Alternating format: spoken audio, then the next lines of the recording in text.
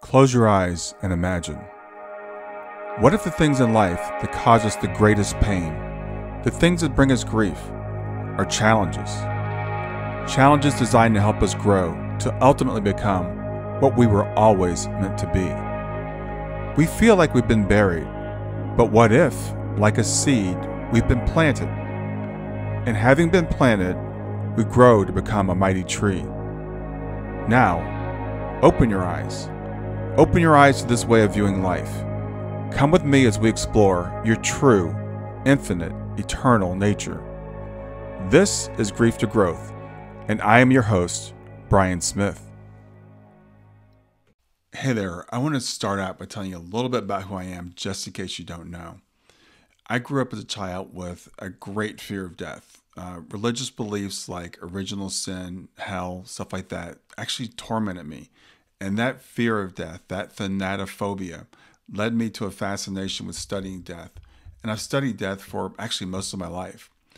Suddenly in 2015, my then 15-year-old daughter passed from this world into the next. She graduated. She moved into the spirit world. And I got to tell you, I was lost. I was devastated. I no longer really wanted to be on this earth. And I can say that anyone who's lost a child or someone that close to them, like a spouse, I think you understand what I mean. It's like half of you left with them. All I wanted to do was to be with her again. But I had other responsibilities. I had a wife and a daughter. I had family and friends. And I quickly realized I could not just sit down and die. I couldn't just follow her in the spirit. I had to keep moving forward on this earth in this body. So I accelerated my studies. Since that day, almost 8 years ago, I have dedicated my life to learning more about the afterlife, where we go, why are we here, all those things. And I've taken what I've learned and I've integrated it into my work. For the last 4 years, I've been teaching others about the afterlife. And today, I'm the host of the Grief to Growth podcast. I'm a life coach, I'm a grief guide, and I'm a certified grief educator. I also teach positive intelligence. I host a YouTube channel, and I write about what I've learned. And I've recently launched a program incorporating these principles into a curriculum that I actually guide my clients through. I speak to you today as someone who's made this my lifelong study. I'm a chemical engineer. I'm an engineer by nature and by training. I'm a very rational person. I'm a skeptic. I'm not a woo-woo kind of person. I'm the kind of person that studies things. I take things apart. When I was a little kid, I would literally take things apart to see how they work. Sometimes things I wasn't supposed to take apart. I don't take things on faith. I've studied this a lot. I've studied philosophy. I've studied science. I've studied subjective experiences like near-death experiences, out-of-body experiences, after-death communications, mediumship, and I take all these things and integrate them into what I believe and what I teach. And more so, I've used all this to come to the conclusions that I'm going to speak to you about today. So I'm 100% confident that we don't die. I am 100% confident that we are spiritual beings having a temporary human experience. But I will say that this experience, while temporary, can sometimes be overwhelming. And often we have to be reminded of the greater reality, the overarching true reality that this is a temporary physical residence that we're in, nested within a greater reality. So what I want to talk to you about today is home. And that's not home with a lowercase h, that's home with an uppercase H. That's our true home. Now, I've been on this planet long enough to have had several homes. I've had homes in different cities. I've had homes in different states. I've lived in apartments. I've lived in houses. I've had temporary homes, like when I went away to college and I lived in the dorms. There are even more temporary homes, like when you go on vacation. Like when you stay in a hotel for a week or so, you might come back to your room from an excursion, and it almost feels like you're home when you come back to the hotel room. But then you remember your true home is back in the city that you live in. But none of these places are home with a capital H. So sometimes it's a saying, even when you're on vacation, even when you're voluntarily away from home, you get a little homesick. You kind of feel like being back in your own bed, even though you're away of your own choice. Now, home, my point is this, home is relative. For example, when I first moved to the house that I'm sitting in, I didn't think of it as home for many months. I would come back to my house and I would think, that's not really my home. My home is back where I lived for the previous decade. And sooner or later, it became to feel like home. And I remember when my daughter moved away to college, And the first time she was leaving here to go back to her dorm, and she said she was going home, referring to her dorm. And I was like taken aback. It's like, that's not your home. But once we're in a place long enough, we begin to think of it as home. And that's true once we're here on earth. We forget where our true home is. We think of this as home, and we settle in, and we almost forget that this is just temporary.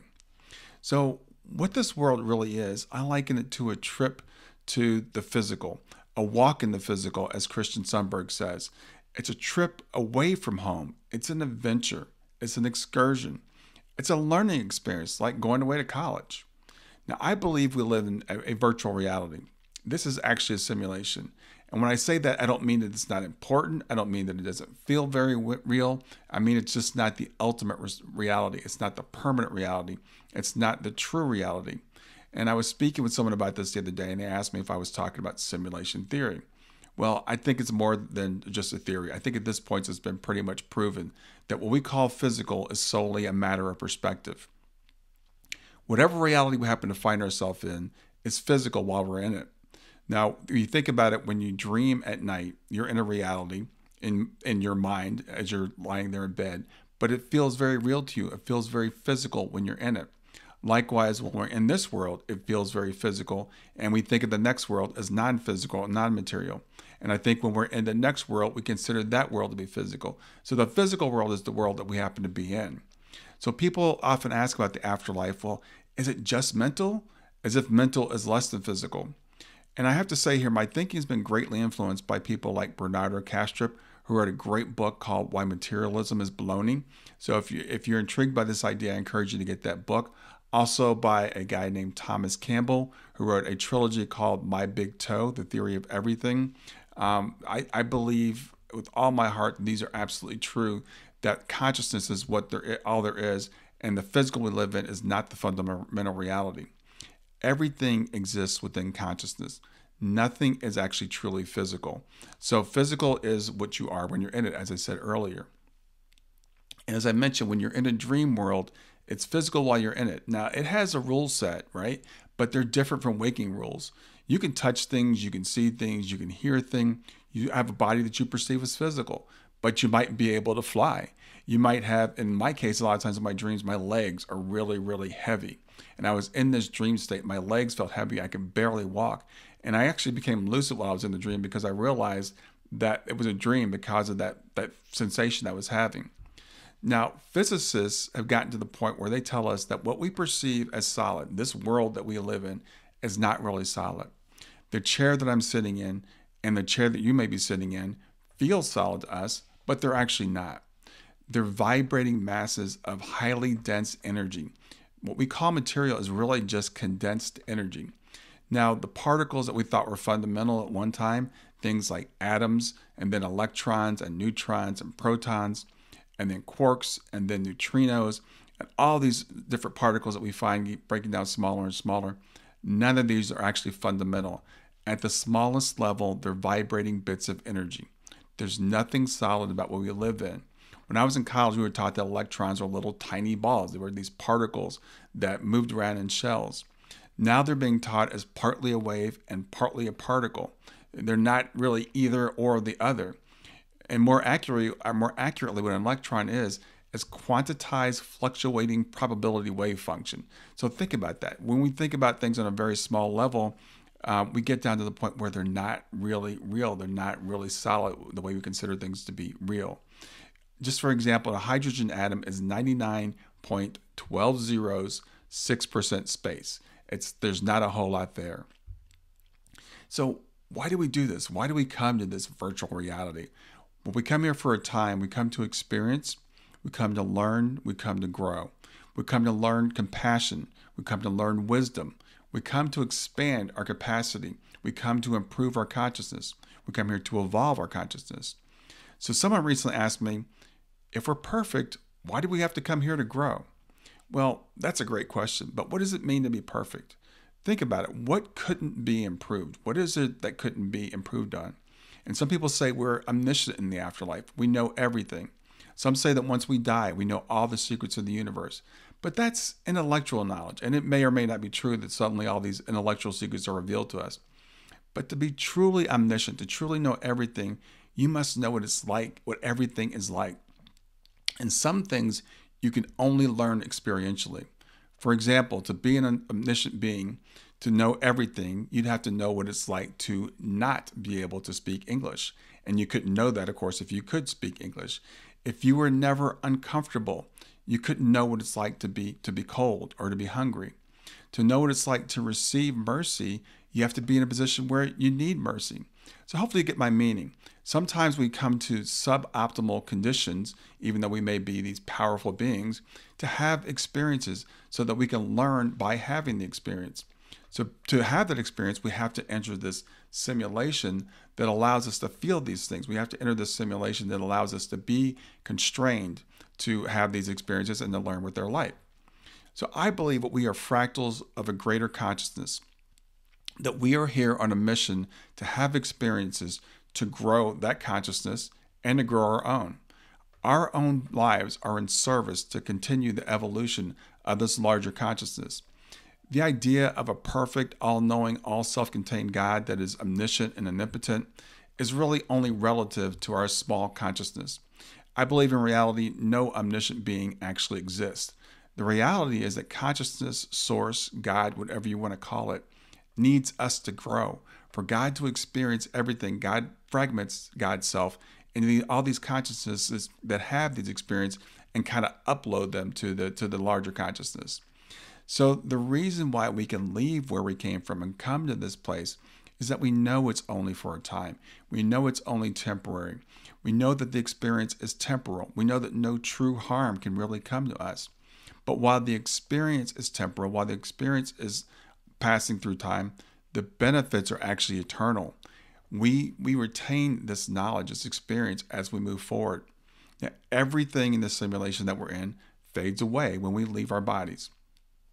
All the money that we accumulate, all the things that we collect, everything that we think we own, we're merely renting while we're in this body, in this projection, in the simulation. And our bodies are not even our own. They're also temporary. So again, why do we come here? Well, maybe there's more than one reason. I mentioned above, it's to improve consciousness. It's to actually expand our capacity to learn things. But there's more. When I talk to people about signing up to come here, many say, I would never sign up for this. This is just dumb. This is stupid. This is way too much. But let's think about this from a different perspective. Earlier, I mentioned college. I mentioned that I studied chemical engineering. Now, it was one of the hardest things I've ever done. And I got my degree in 4 years, but I actually paid money to these people to torment me when I was in college.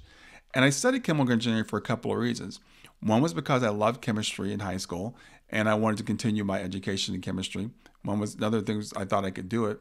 But part of it was I wanted a challenge. High school was really easy for me. I graduated with a perfect GPA. In college, I wanted to stretch myself. I wanted to see what I could do. I wanted to test my limits. So I went into something that I thought was really hard, and it was. Now, I love reality TV, and there's a show on reality TV called Alone. And there's another show called Naked and Afraid. And in these shows, people put themselves into extreme conditions. On the show Naked and Afraid, they go into the wilderness wearing nothing, and I mean nothing. They have no shoes, they have no clothing, they are totally naked. They're allowed a bag to carry things in and like 2 items, like a pot and a knife. And the goal is to survive for 21 days. Now, when I explain this program to people that are unfamiliar, they say, well, they must do it for the money. Why would anybody do this? But there's actually no cash prize in this show. They do it for the adventure. They do it to improve their skills. At the beginning of the program, they're given a survival rating. And at the end of the program, they're given another survival rating after they've endured and hopefully overcome, after they've grown by going through this extreme conditions. Now, another program I mentioned earlier is called Alone, and in a sense, is even more extreme. Now, these people are clothed, and they do get some more supplies. They get about 10 items, but their supplies are still extremely limited.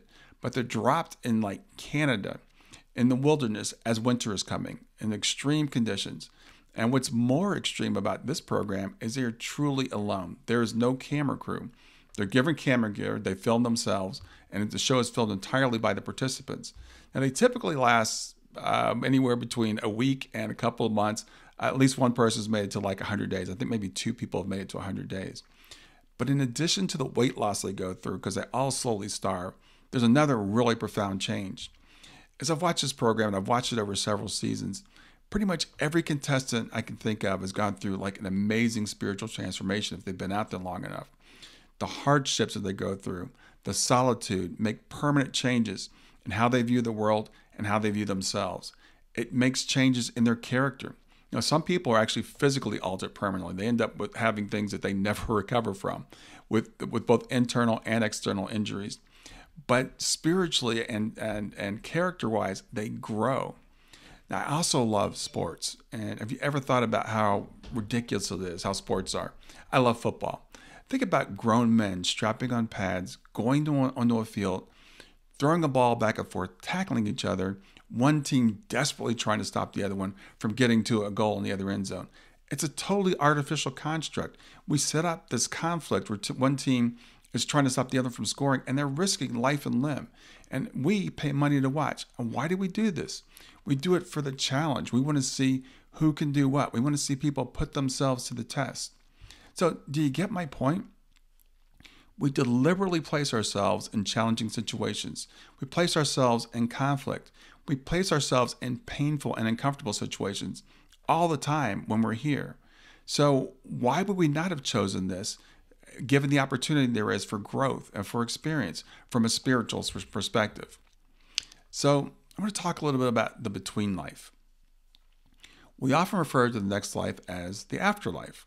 Well, more accurately, there aren't many lives. There is one ever life. There is one eternal life that we all have. Yet, it's broken into phases. And I've recently begun referring to the phase of the next phase of life, as the between life. This, where we are now, is where we come between the times we're at home. So I view this life as kind of in between. We're home, and then we're here in between, and then we're back home. And I was speaking with a gentleman the other day, and I love the term he used when he described the day that my daughter left this world. He called it her continuation day. I love that term. I've heard the term risen used to describe people who are, quote, dead. They're not dead. A few days ago, someone said that their departed mother had moved upstairs. I love these terms because they not only remind me that death is not the end, but the whimsy in them, the whimsical nature of them, remind me not to take this life so seriously, that this life is just our between life. This phase of life is not our real life.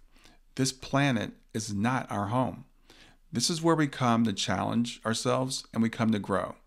Now, The Wizard of Oz is a movie that grows more relevant to me the older I get. I love the movie, and it's just one of my favorites.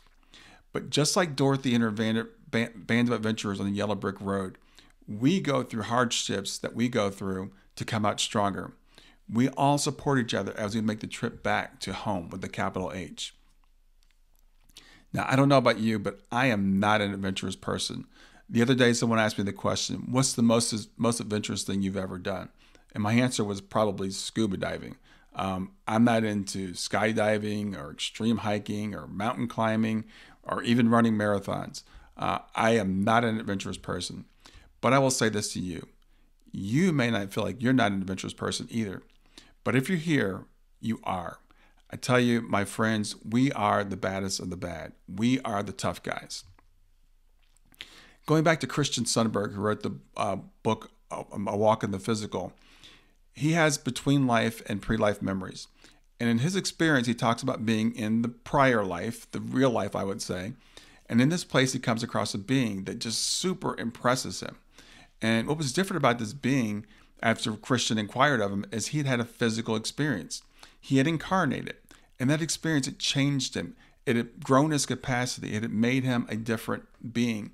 And he thought it was really worth doing this. And that's why Christian decided he was going to incarnate, because he wanted what this being had. When I interviewed Natalie Sudman for my podcast, she talked about the perspective that beings on the other side have about us who have incarnated.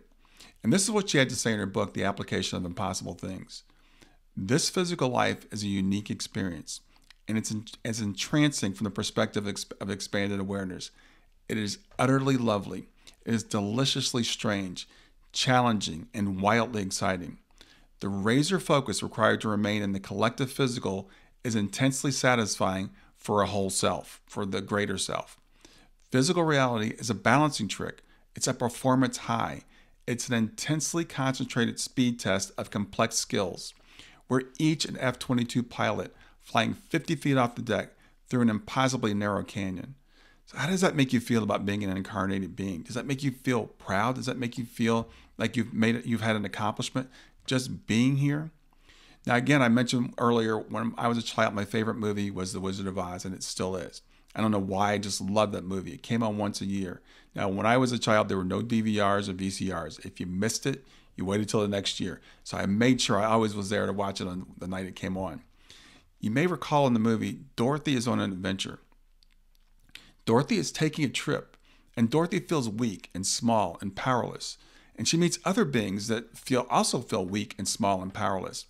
And they band together, and through the hardships they face, they realize that the things that they were seeking were within them all along. They go through all this series of stuff, and they finally realize that what they needed was within them all along.